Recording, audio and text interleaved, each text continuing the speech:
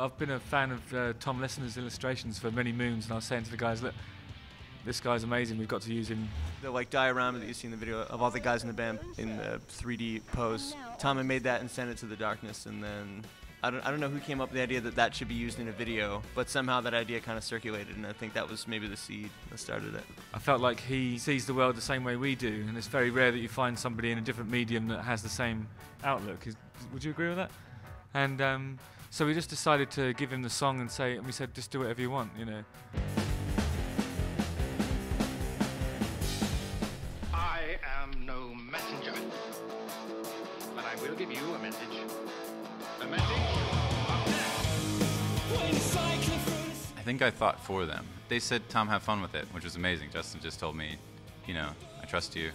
For me, it was just listening to the song over and over and trying to, like, just get an image as good as the song, which I don't think is impossible, but I, you know, just kept putting more and more stuff in to try and make it possible. The first time I saw it was when I was waiting to get on the plane to go and do the Super Bowl thing, and I literally laughed out loud.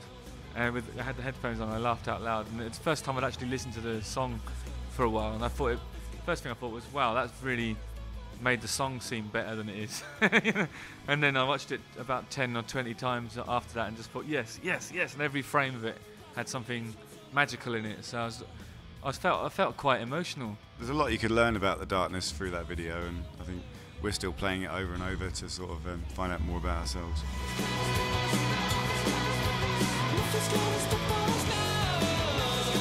I think we had about 4 weeks total, and that was over the Christmas holiday. And we got lucky too. We had to throw together a team. I think we had a total of like 8 or 9 people working on the project at all times, and half in Philadelphia and half just around the country who were just working on stuff. And I think in the beginning, just the fact that everyone was just super pumped that it was a Darkness project, and as soon as we said Darkness, they said, I'm on board.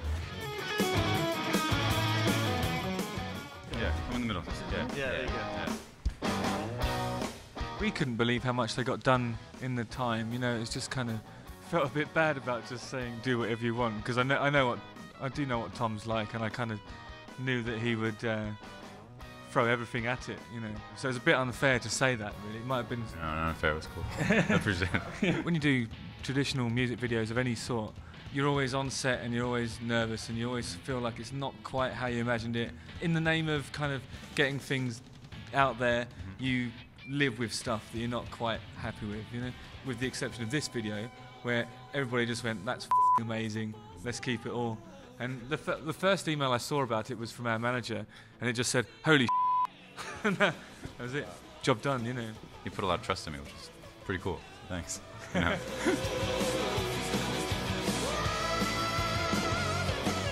From now on, the Darkness are a 6-piece, and Tom and Ted are the 5th and 6th members. Yeah.